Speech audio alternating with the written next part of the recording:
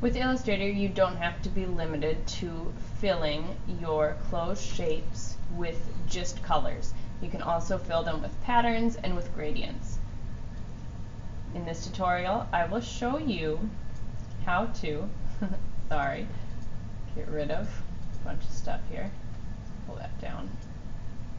I will show you how to find pre-selected patterns and pre-selected gradients, as well as build your own gradient.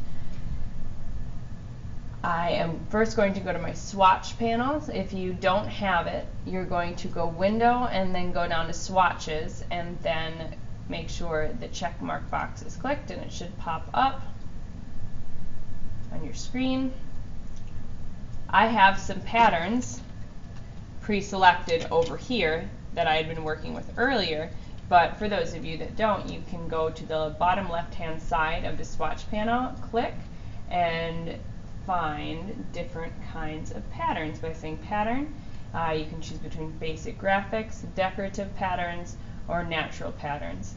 And Illustrator does provide you with some. If you go to adobe.com, you can find free downloads of patterns that people have created that they want to share, or you can make your own pattern, which I will talk about later in Designing Digital Art 2.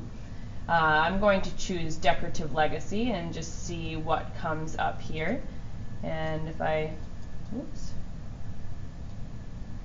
pull that down, I'm going to try and find some green ones because I'm working with a pair, and I already have a lot of greens. I'll start filling this pair in.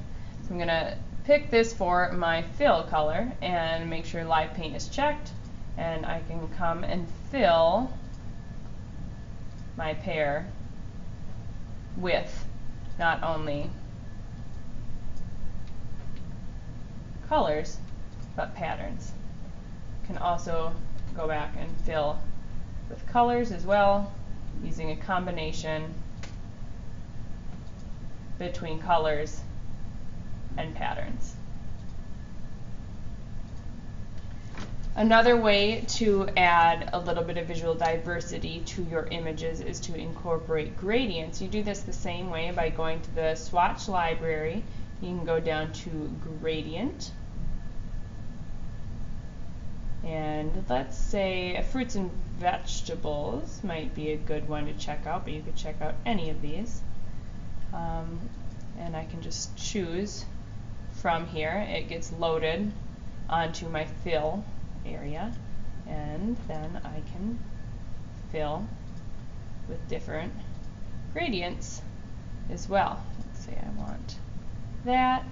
Let's say this doesn't give me enough variety. I want to make my own gradient, and to do that I'm going to double click down here right below my stroke and fill, or rather I'm going to double click on the fill